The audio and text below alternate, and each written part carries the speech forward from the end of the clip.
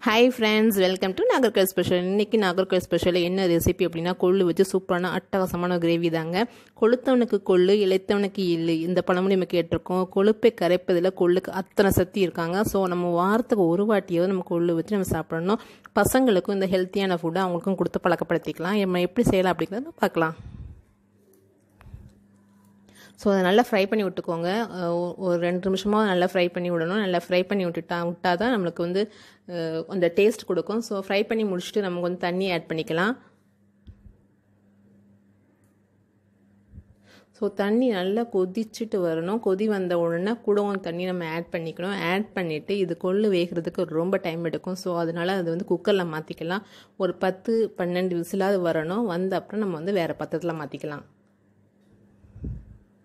So இப்போ தண்ணி ஊற்றிக்கிறேன். தண்ணி ஊற்றி நல்லா கொதி வந்த அப்புறம் நமக்கு அதில் குக்கரில் மாற்றிக்கலாம். ஸோ ரசம், துவையல், குழம்பு அப்படி டிஃப்ரெண்ட்டாக நம்ம செய்யலாம் கொள்ளு வச்சு. ரொம்ப ஹெல்த்தியும் கூட.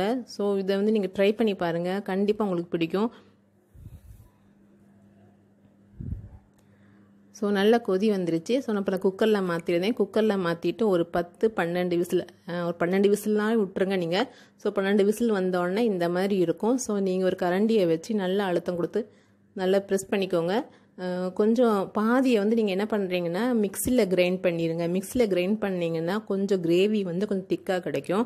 ஸோ பசங்க சாப்பிட்றதுக்கும் ரொம்ப டேஸ்ட்டாகவும் ரொம்ப நல்லாவும் இருக்கும்.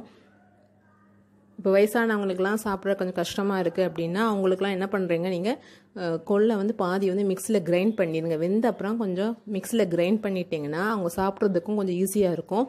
ஸோ அதனால தான் மிக்சியில் கிரைண்ட் பண்ணுறோம். பசங்களாலும் சரி குழந்தைங்களாலும் சரி சாப்பிட்றதுக்கு கொஞ்சம் ஈஸியாக இருக்கிறதுக்காக. இப்போது சட்டியில் வந்து எண்ணெய் ஊற்றிருக்கேன். எண்ணெய் ஊற்றிட்டு ஒரு பல்லாரி வந்து ஸ்லைஸாக கட் பண்ணிவிட்டு எண்ணெயில் நல்லா ஃப்ரை பண்ணிக்கோங்க. நல்லா ஃப்ரை பண்ண உடனே அந்த கொள்ளு இதில் ட்ரான்ஸ்ஃபர் பண்ணிக்கலாம். ஸோ நல்லா கிளறி விட்டுக்கோங்க. அவ்வளோதாங்க, அதுலேயும் நல்லா வெந்துருச்சு. ஸோ நம்ம வந்து இப்போ மசாலா ஆட் பண்ணிக்கலாம். இதில் தேங்காவோ தக்காளியோ தேவை கிடையாது. வெறும் வெங்காயம் மட்டும் தாளித்து நம்ம கொள்ளு இதில் போட்டுக்கிறோம். போட்ட அப்புறம் இதில் வந்து மஞ்சத்தூள், குழம்பு மசாலா இருந்துச்சுன்னா அதை நீங்கள் ஆட் பண்ணி கரம் மசாலா போட்டுக்கோங்க. சூப்பராக ஹெல்த்தியாகிட்டு நமக்கு ஒரு கிரேவி அட்டகாசமாக கிடச்சிரும். அப்போது கொஞ்சம் தண்ணி ஆட் பண்ணிக்கிறேன். கிரேவி வந்து செமி கிரேவியாக தான் இருக்கணும். ஸோ ரொம்ப தண்ணி ஊற்றாதீங்க. கொஞ்சம் செமி கிரேவியாக இருக்கிற மாதிரி கொஞ்சம் தண்ணி ஊற்றினா போதும்.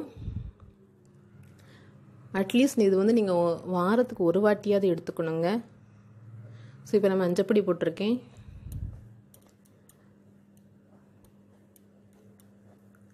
அது கூட வந்து கொரியாண்டர் பவுடர், அப்புறம் red chilli powder, garam masala நம்ம ஆட் பண்ணிக்கலாம்.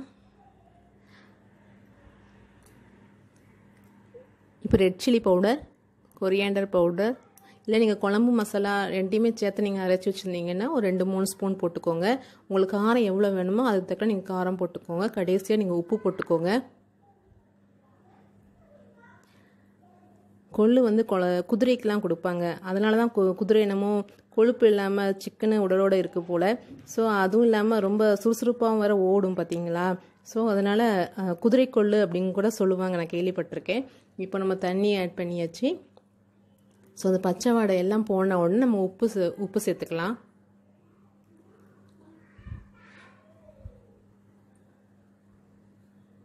அவ்வளோதாங்க, சூப்பரான ஹெல்த்தியான ஒரு கொள்ளு கிரேவி பண்ணிட்டோம். ஸோ நீங்கள் வந்து பாதி வந்து மிக்ஸில் அரைச்சி நீங்கள் அப்படி கொடுக்கலாம். ரொம்ப ஈஸியாகவும் உங்கள் சாப்பிட முடியும். ஸோ அந்த வீடியோ ஃபுல்லாக பாருங்கள். ஃபுல்லாக பார்த்துட்டு உங்களுக்கு பிடிச்சிருந்துச்சுன்னா லைக் பண்ணுங்கள், ஷேர் பண்ணுங்கள், சப்ஸ்கிரைப் பண்ணுங்கள். மறக்காமல் அந்த பெல் பட்டனை கிளிக் பண்ணுங்கள். அடுத்த